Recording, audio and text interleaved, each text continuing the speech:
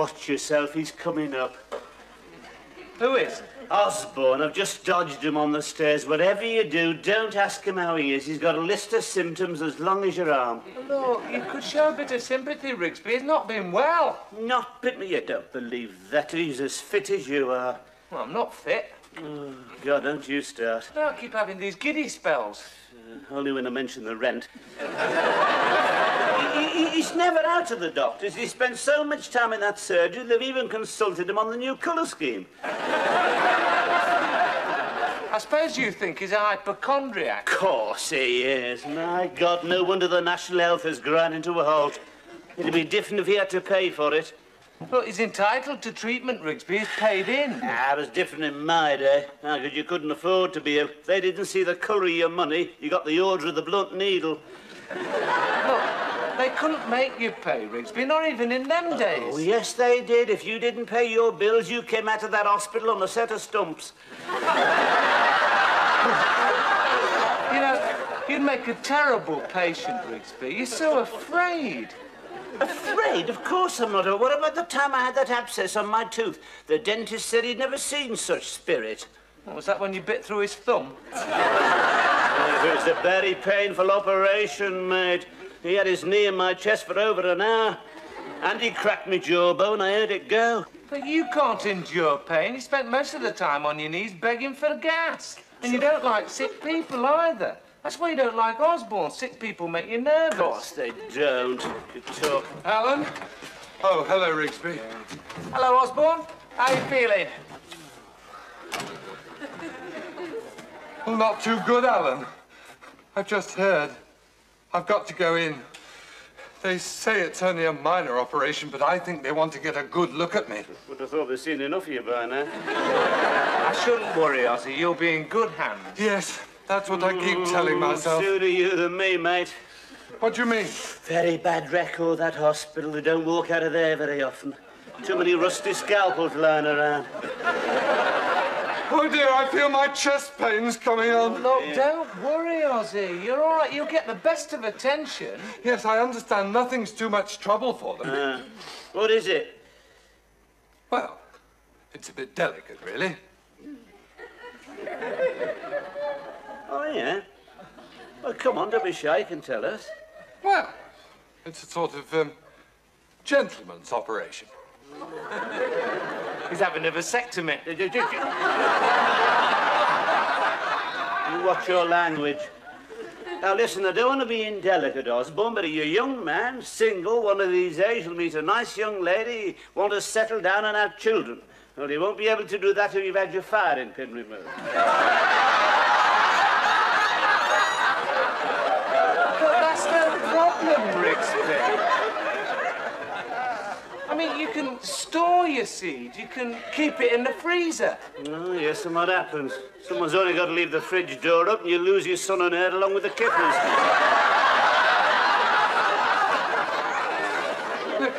It's not a vasectomy. Well, what is it, then?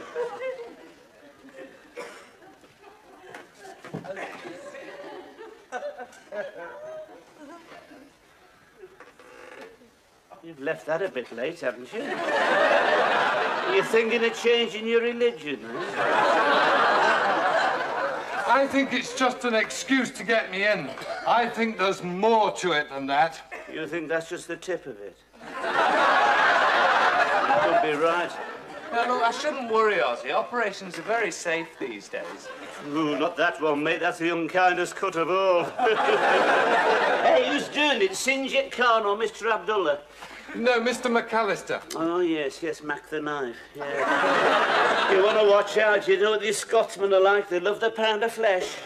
I think I'd better have one of my tablets. Do you mind if I have a glass of water? Look, keep calm, Ozzy. The odds are 1,000,000 to 1. Yes. Against what? Well, against anything happening. Do you think something's going to happen? No.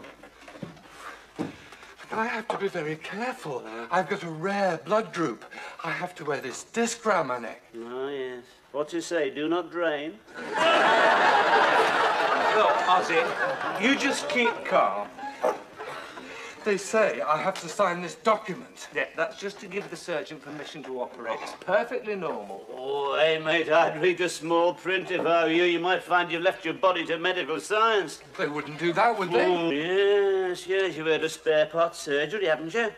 I wouldn't be surprised they haven't already got somebody down for your kidneys. Someone else for your heart, another one for your liver. Yeah. Mind you, you could end up more active dead than you were alive. They couldn't do that, could they, Alan? Of course they couldn't, not without your permission, or that of your next of kin. Yeah. Next of kin? Yeah. But I haven't got a next of kin. There you are, look on the bright side, you won't be missed. There won't be anybody to ask any awkward questions like, what's happened to his liver? Oh, look, shut up, Rigsby. Can't you see you're frightening us, eh? They can't take something out of you and put it in someone else. It's out of the question. No, that I was only joking. No respectable surgeon to do anything like that. Anything left over, he'd take it home for his dog. Excuse me, I don't feel very well. Now you've done it, Rigsby. What's the matter with those two? Young Dr. Kildare made another wrong diagnosis. He thinks Osborne's sick. And you don't think so? Yeah, of course, but he's just malingering. I don't know. I don't like his colour. Listen,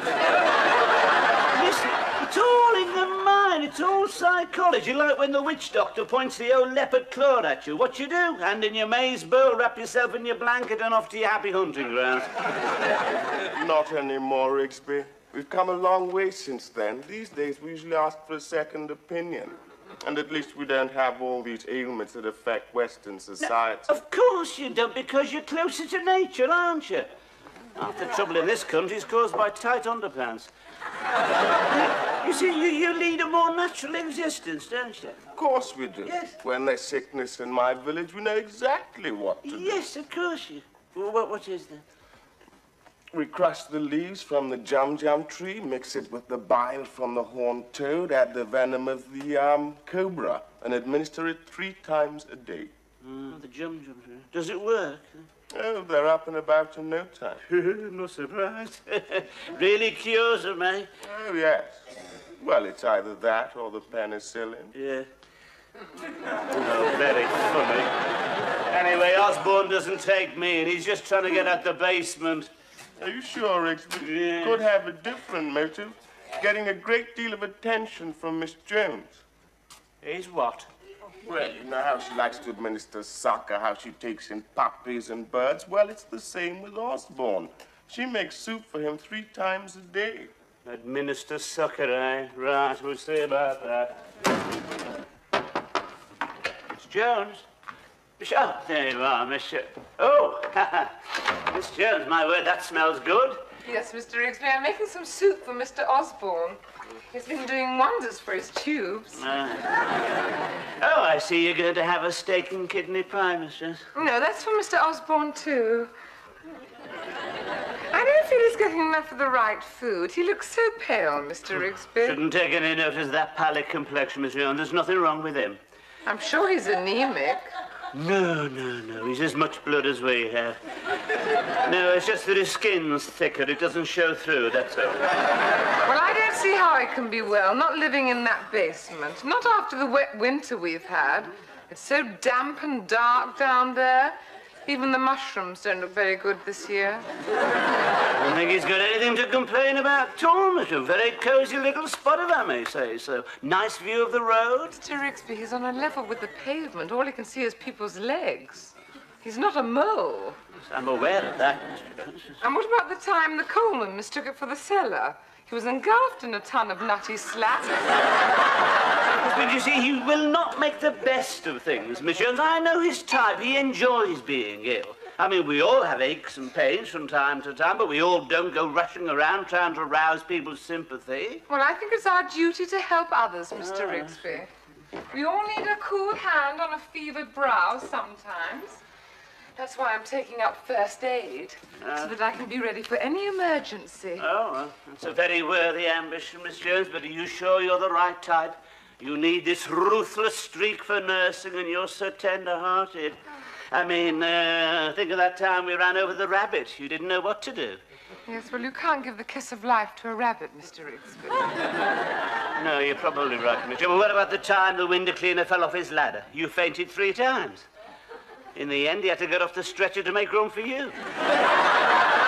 Yes, I know, but I'm getting better, Mr. Rigsby, and you wait one day, all this training will be worthwhile. And I do admire the medical profession. They're so selfless. Oh, yes, yes. Mind you tried getting those doctors out at night. You can't get ours out, not if he's playing bridge. No, you have to shout your symptoms down the phone at him. The other night, there he was. Yeah. Very bad case, choking fit. He was on a grand slam, refused to go. And that was his mother. Mind you, suppose you can't blame them with people like Osborne ringing up day and night? Yes, well, I know he gets into a state, but that doesn't mean he's not genuine. Now, think how you'd feel, Mr. Rigsby, if he was really ill. I was in the army, and I recognize an old soldier when I see one. We had somebody exactly like Osborne in our company. Made out he had bad eyesight and flat feet. Well, the army was very considerate about his eyesight. They put him in a forward trench. He saw the Germans before any of us. And his flat feet didn't stop him breaking the United Services record for the half-mile either. Well, I'd never forgive myself if I turned my back on someone in need. Oh, Miss Jones, I suppose you're right. I hope Osborne enjoys his steak and kidney. Right.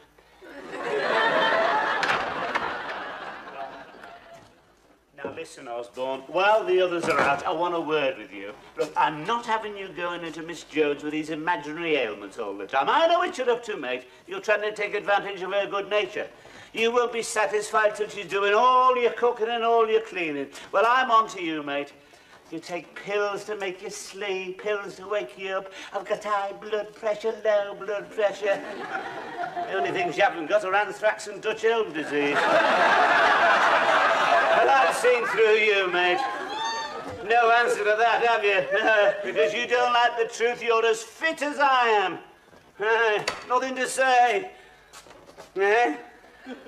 Hey, listen, Osborne, look at me when I'm talking to you. Osborne, hey, hey. Oh, no.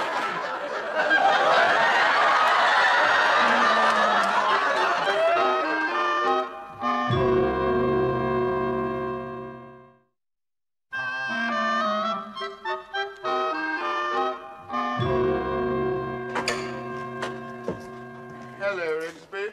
Hey, where's Osborne? Don't know how to tell you this, but he's left us. What do you mean? He's gone to a better place. I mean, he's got a council flat. No. I don't mean that. We won't be seeing him anymore. He's departed. What do you mean he's dead? If you want to put it crudely, yes. Oh, poor old Osborne. Yeah. And you always said he was faking. Ooh, not this time, mate. He was almost rigid when I found him. Are you sure he's dead? Oh, yes, yes. I mean, the ambulance was here in no time, but I could tell he was a goner, all right. God, it's a good job it didn't happen on the top floor. We'd have never got him down the stairs. He was as stiff as a board. Oh, you should have seen him. My hands are still shaking. Poor Osborne. Yeah. Does Miss Jones know? No, not yet. I don't know how to tell her after what's happened. Oh, there you are. Has anyone seen Mr. Osborne? I wondered if he enjoyed the soup. What's the matter? What are you all staring at? Afraid I've got some rather bad news. Oh, I didn't leave the salt out again, did I? No, Osborne is dead. Oh, my God. Had he eaten it? No. No, he hadn't touched it, Miss Jones. He was sitting staring at it with a spoon in his hand, not moving a muscle. Poor Mr. Osborne. Yes, I know how you feel, Miss Jones. Let the tears come. Yes. It's a terrible shock. Yes, it is. We were all very fond of him. But you weren't! Save your crocodile tears, Mr. Rigsby. You never showed him any sympathy. You hounded that poor man, keeping him in this miserable hovel. Miss Jones, Well, he's got to a better landlord now. Miss He won't Jones. cut his water off and disconnect the gas. Please. Oh, Mr. Osborne, you never believed him. Take your hands off me. Murderer!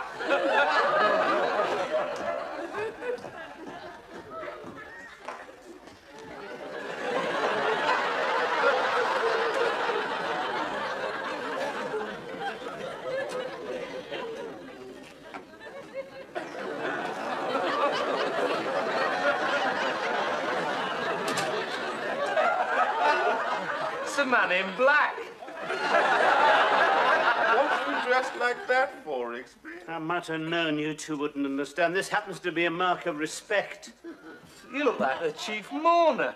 But I suppose I am the chief mourner. He had no next of kin, you know. There's no one else to mourn his passing. It's up to us to give him a good send-off.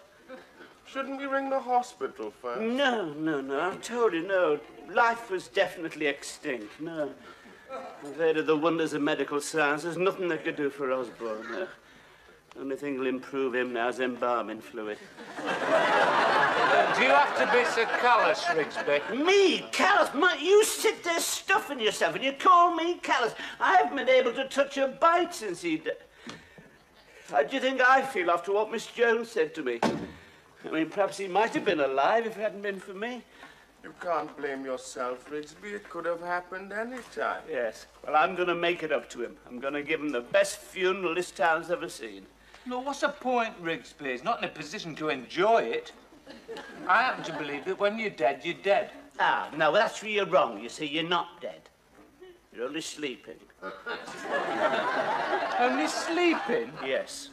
There's going to be a few complaints down at crematorium then.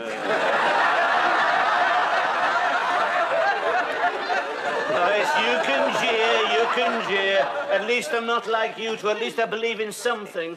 I believe in something, Rigsby. I believe we're part of a cycle. We live, we die, we enrich the soil.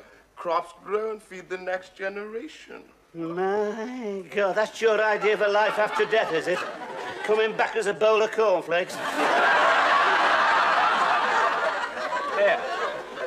When my granddad died, we all went on to see a medium because they wanted to find out where he'd put his money. Did he say what it was like? Yeah, he said it was all right, but he couldn't stand the sex and violence. What do you mean heaven's not like that? No, he wasn't in heaven. He was a rabbit on Salisbury Plain. Very funny. Mind you don't believe all that reincarnation rubbish, do you? Why not? Look on the bright side, Rigsby. Next time you might come back as a human being. By the time you two showed some respect. Oh, I can't stand all this weeping and wailing. Yeah, that's the trouble with people nowadays. You see, they don't enjoy funerals like we used to do. Oh, I shall never get my granddad's funeral. It was wonderful. He was laid out in the front room there like Lenin's tomb. And he looked marvellous, too. Mind, you've been at Skegness the week before, didn't you? Hey,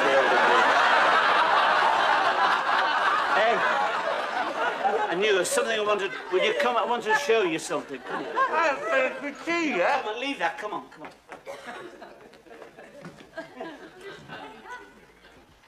There. It is. Where is it? Here.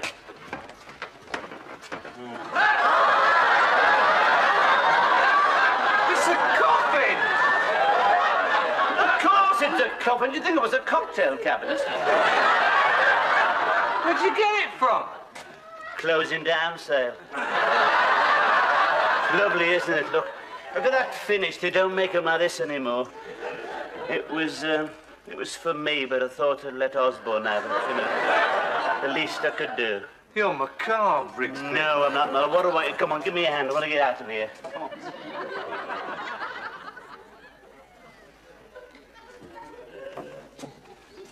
Careful. Don't scrape it or scratch it. There. On there.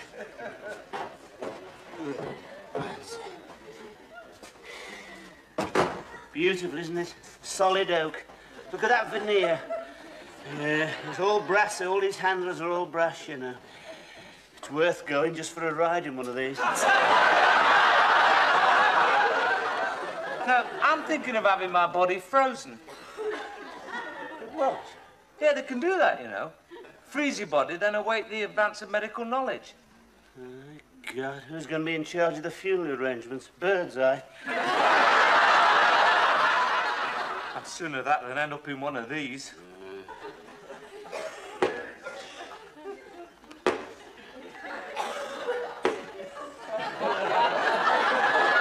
What's that?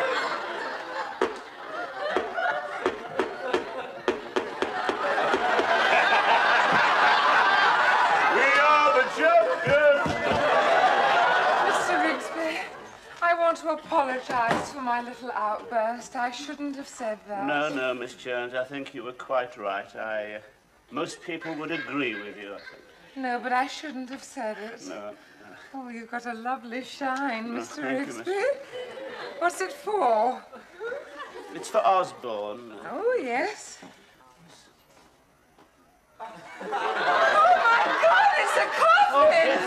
He's not in there, is he? No, not yet, Miss Jones. No.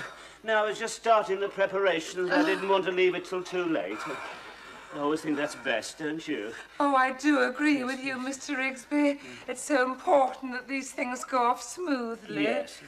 I remember when Uncle Felix was buried at sea, just off Brighton. That was badly planned. Oh, dear. What happened, Miss Jones? Well, it was a very tasteful service, and we came away more than satisfied. Unfortunately, the next day he popped up at Worthing. Oh. He kept coming in and out with the tide. Oh, very distressing. Oh, Miss yes, it Jones. was, Mr. Rigsby. He couldn't stand Worthing. I've planned a simple little ceremony, Miss Jones, up at the cemetery, yes. I've got a reserve plot I'm going to let him have. Yes, it stands well back, very nice spot. You don't get many dogs up there. And I thought a simple inscription, Miss Jones, something like, "Oh, for the touch of a vanished hand and the sound of a voice that is still." Yes. Or Yes? a rose has grown over the garden wall and blossoms on the other side. Oh, wonderful sentiments. Yes. Miss Jones, I wonder if I could prevail upon you to be the principal mourner. I know Osborne would have loved it. Oh, I don't know, Mr. Oh, Rigsby. you'd look so wonderful in black, Miss. I can just see you pale and translucent, dropping a single red rose on the coffin. Oh, yes, you'd be most decorative, Miss Jones. Well, I do have this velvet simply dying to be worn. And a little hat with a veil. I wonder if I've got gloves and handbag to match. I'll go and see. Be a ham tea. Come in, boys. Yeah. What do you want? I've just brought Philip to have a look at the coffin. Oh, yeah, here it is. Yeah. Oh, Phil. Oh, yes, of course. It's a lovely piece of wood. Beautiful. It is a pity. Pity, what you mean? What's wrong with it? It's not big enough. Miss, of course it's big enough. Tin. Of course it is. It isn't. Not for Osborne. Of course it is. Look out. That's plenty big. Look at that. You can easily get him in. Of course you would. Where's that stool? Here, look, I'll show you. Look. Here. That's the room. It's big enough for you, Rigsby, but not for Osborne. He's taller than you. We'll have to chop his feet off. Chocolate, of course you would. Look, there's plenty of room there. Look at that, see? No, we can't get the lid down. Of course you can get the lid down. It'll squash your nose. You wouldn't, squeeze me stuck. Turn his head sideways. Yeah, there you are. See, like that. You easily get it. Now, try it now. There you are. Go on, try it now. There you are.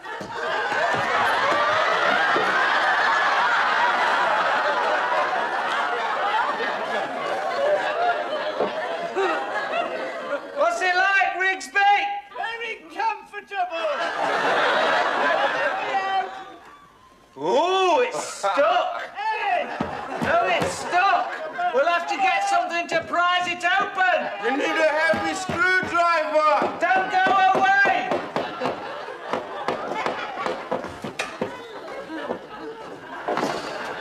Hello, Alan. Hello. Osborne. We thought you were dead. Well, I nearly was. I must have taken too many of those tablets. Anyway, I ended up in the hospital with the screens around me. I'll never go there again. They were all set for open heart surgery until I started snoring. Well, Osborne, you can't go in there. Why not? You can't without seeing Miss Jane. She's very, very concerned about you. Oh, of course, Philip. How could I have been so insensitive? Excuse me. Look, we've got to get Rigsby out of here. We've got to get rid of the coffin so that Osborne doesn't see it. Not in this condition. It's all right, Rigsby. We're letting you out now. Oh. That's torn it. Hello, Miss Jones. I thought I'd let you know I've come back. I wondered whether there was any soup left. You've come back for that? What's the matter, Miss Jones? You're warm! Oh, Mr. Osborne, thank heavens! Oh. What's the matter, Miss Jones? You're distraught. Oh, dear! And why are you dressed like... Oh, my dear lady, you're in mourning. Oh. How could I have been so insensitive? Who is it? Just a friend. Then I won't disturb you in your hour of grief. No. I'll leave you. Thank you. Look, stop shouting. You're using precious oxygen. They're terrible, these things. You could suffocate in here. Well, normally it doesn't matter. Hey, let's take it outside. Smash it with a sledgehammer. Osborne! What are you doing here? We're just shifting a bit of furniture for Mr. Rigsby. But it's a coffin! Has someone died? We thought he had, but it appears we made a mistake. You certainly have. He's alive and kicking.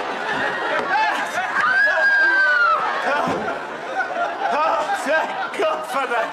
Are you all right, Mr. Rigsby? Thank God I kept my head. I learned that during the war.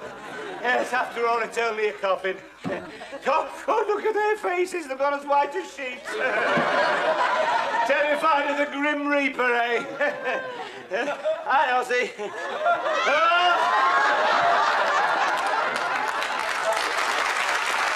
Oh!